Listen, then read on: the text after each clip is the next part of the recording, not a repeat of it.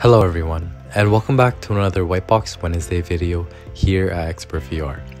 For this week's video, we're going to be taking a look at a whitebox that I created and modeled after another classic sitcom, The Office. For all The Office fans, we'll be walking around a whitebox of the infamous Dunder Mifflin office space. Now without further ado, presenting Dunder Mifflin Inc. Paper Company.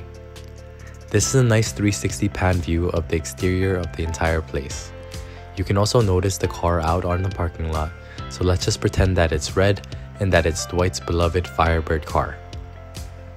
So yeah, this is the door leading into the building, so let's jump right in. This is the entrance hallway, and walking in, we can see what it looks like when you first enter the office.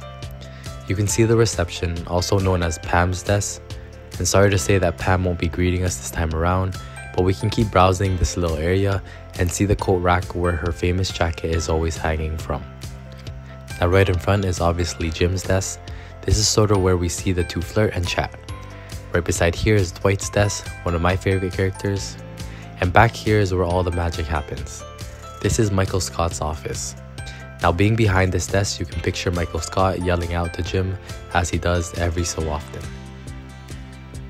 Right next door is the conference room, where if you watch the show, know this is where all the many awkward moments happen. But yeah, this is the main office space. Let's do a little fly through of this entire bullpen so that you can see every little bit of detail.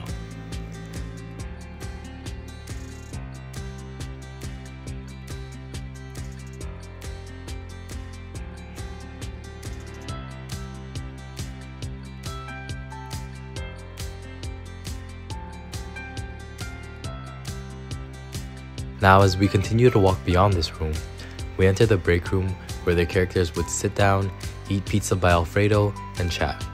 To the right would be entrances to the washroom, and in the middle is where Ryan's office would be. And then as we keep marching forward, we enter the annex office space.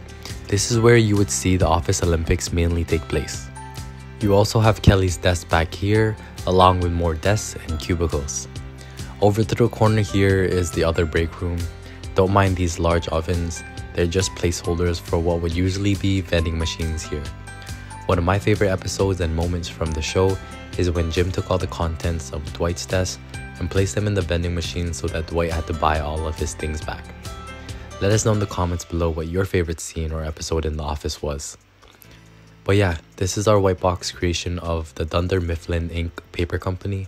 Just like the Friends TV set from our past video, I created this whitebox using Rumo, which is a mobile and web-based platform which allows for product design visualizations in 2D, 3D, virtual reality, and augmented reality. You can click the link below to learn more about them. With that being said, that's a wrap to this week's Whitebox Wednesday video. We hope you guys enjoyed this experience. Let us know in the comments below how we did. Have a great day, and we'll see you all next week for another video. Take care.